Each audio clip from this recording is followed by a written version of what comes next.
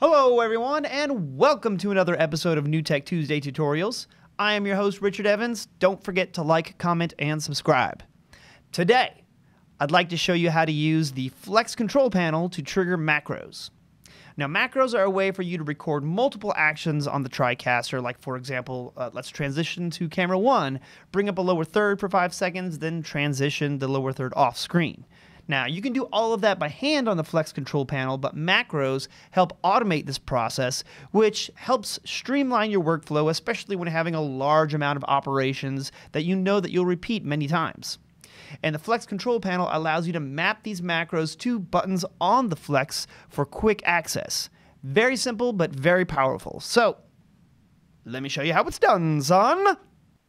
Alright, so I have my TriCaster 2 Elite interface open, and I have my Flex Control Panel here on my desk. So let's combine these two and start playing around with macros. So first thing, let me go ahead and go into my macro editor on my TriCaster 2 Elite and show you what I have cooking over here. Let me go ahead and move this out of the way. There we go. All right. So I had two macros here. One of them is going to be my show intro, and if I play that out, you'll see it'll switch from my buffer number 1, and it'll zoom into my virtual set, bring up a lower third and a live bug, and then bring those off screen, or the lower third off screen here in a second, like so. Cool. And then I have another macro that basically just goes through and resets everything. So that'll be the macro that I have up here called reset. Let's go ahead and hit play that. And that'll just take everything back to my starter position. Okay? So now what I want to do is I'm going to assign those particular buttons to a button on my control panel here. Okay? So to do that within the interface, so let's go back into my show intro. I can click it. There we go. So you'll see at the bottom here I have options to use external triggers to control these macros. So if I click on one of these, you'll see that it is now listening for a command from a certain piece of hardware. Okay? So in order to do this, let me go ahead and show you on my control panel here. I'm going to zoom in, and basically what you need to do is hold down this macro button like so. And when you do that, you'll see that all the lights on the control panel turn off, because now I can assign it to pretty much any button that I have here in my control panel. So what I'm going to do is I'm going to put that on my program 1 button, like so. And what's awesome about this is now you'll see that it has the name of the macro that I have on here as well. Okay, so let's go ahead and I'm going to go back over to my TriCaster, and I'll release the macro button here. Well, actually, I need to hold it down. So in order to have these macros triggered, like for example, if I just hit this button right now, well, it's going to go to my program button, which I don't want to do. Okay, so let me go ahead and put this back to the shot that I had it on, which was my buffer number 1, like so. Okay. And now I will basically go through, and on my control panel, I'll hold down macro and then hit show intro. And let it go, and boom, there it goes. Ta-da! Hey!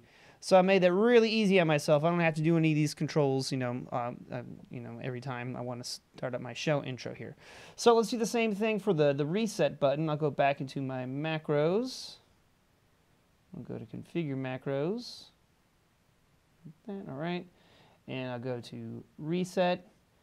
And I'll say, let's assign this to a trigger here. So I'll do the same thing. I'll hold down macro, and then I'll put that on to number 2. So now those are right next to each other. So now all I have to do is say, all right, I'll go to macro, and let's just go ahead and reset that. Everything goes back to normal, etc. Okay? So now one thing I wanted to point out here is when we're on this menu here, basically if you assign it to a button on your program row here on this top row, you'll be able to see the name of that macro.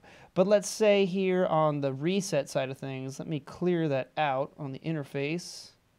All right, so now you'll see that goes away.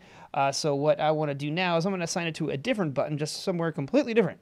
So I'm going to hit listen for the macro, and I'm going to put it up here on my downstream keyer selector. All right. Now you see that that lights up as well, but there's no name underneath because I don't have it on any of these buttons on this particular row. So keep that in mind.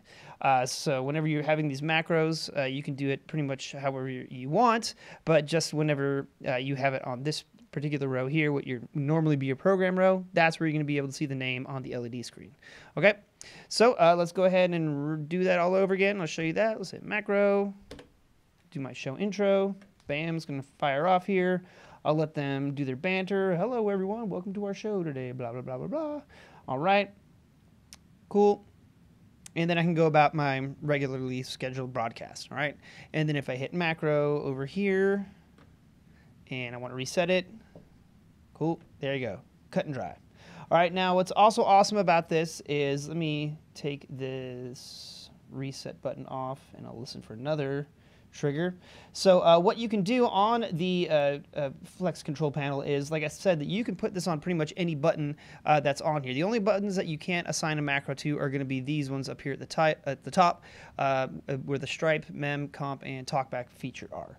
All right, so let's go ahead and try that out. I'm going to listen for a new macro, so I'll hold down macro again, and I'm just going to put it over onto, let's put it on the stop button here, just right in the middle. Bam. Cool. All right. So, again, I know it's a little bit laborious, but I'll show you that anyway. We can say show intro. There we go. Doing a thing. All right.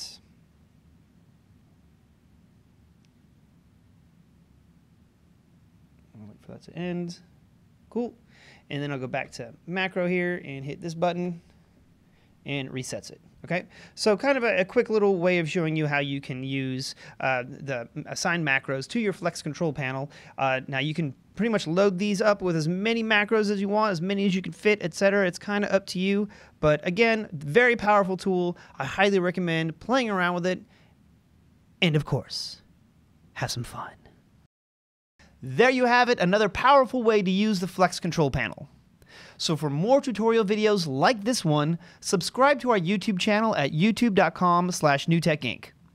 And for formalized NewTek product training and an opportunity to get TriCaster certified, check out NewTek University at newtek.com/NewTek-U. And for more information on NewTek products and services, contact your local NewTek partner or visit our website, newtek.com. And as always, if you're working with NewTek products and posting it on social media, make sure that you tag us using the hashtags NewTek, TriCaster, or 3Play. We love seeing what you are working on. Thanks again for watching, and I'll see you again real soon for another episode of NewTek Tuesday Tutorials.